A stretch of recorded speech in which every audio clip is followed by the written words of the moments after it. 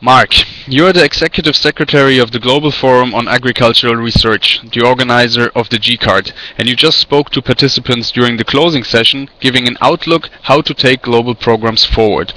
The conference paid special attention to innovative research for the benefit of smallholders. What have been the key issues discussed on this year in Punta del Este? Is there a particular outcome of central importance you would like to share?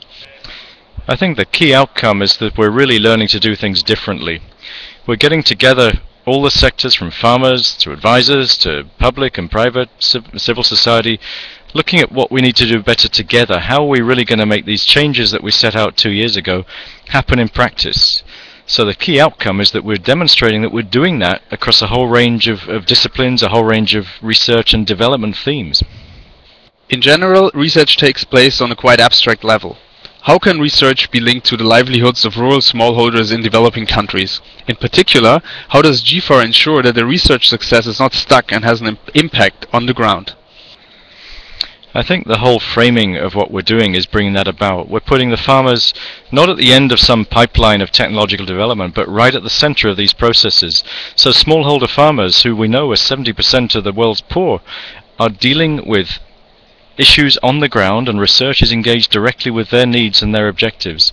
So that means that we're rethinking the way that our institutions work, the way our systems work, so that the farmers are absolutely pivotal to those processes, and we're thinking about the outcomes of our research, not just the technologies and the products that we're producing. The research is a means to a development end. At GCARD1 in 2010, the GCARD roadmap was agreed on. Looking back, what has been the most significant success regarding its agenda in the last 2 years? I think the first success is if we reflect back where we were perhaps 10 years ago, we had huge opposition between some of these sectors, between, for example, civil society and the private sector, or between international actors and national systems. That's changing, and it's changing very fast. We're redefining the basis by which we all work. We're looking to share common goals and understand each other from the outset so that we know we're sharing the same objectives. The roadmap sets out how we can do that in practice, 6 key areas in which we need to really make a change. And 6 key areas, incidentally, that have been accepted by all sectors, which in itself is perhaps unique in bringing together people. So that roadmap covers the clear need to strengthen and transform the way we work, in the way we generate new knowledge, the way we share new knowledge, the way we make use of new knowledge in changes at the farm level.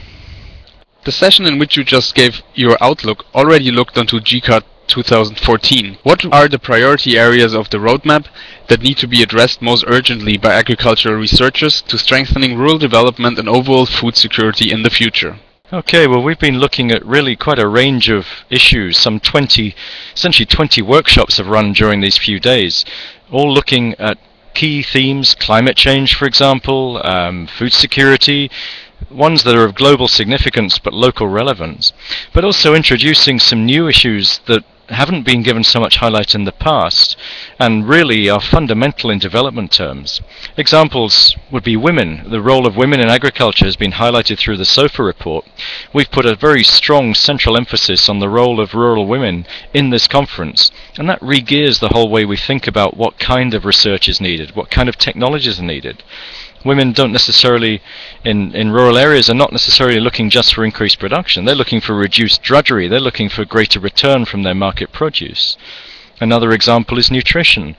If we consider just food security to be, do we have enough tons of grain in a country, we miss completely the issue of child stunting, the issue of nutrient availability, the issue of, in fact, on the contrary, the obesity issue.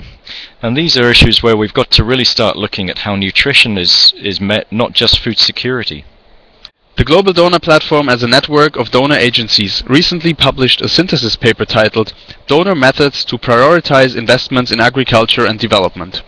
Why do you think donors should invest in agricultural research? And what research areas should have priority to donors in your opinion? Well, they should invest because it gives a phenomenal rate of return on that investment in development terms. In fact, we're in Uruguay here, which is a tremendous example of the investment value of agricultural research. Not just research. When we're talking about research, we're talking about these processes, extension, education, all the processes that are using agricultural knowledge in development. And when we talk about increased investment, in Uruguay, $1 invested has been demonstrated to give a return of $17 to $20 for every dollar invested. That's a huge rate of return, and not one that you're going to get in other areas.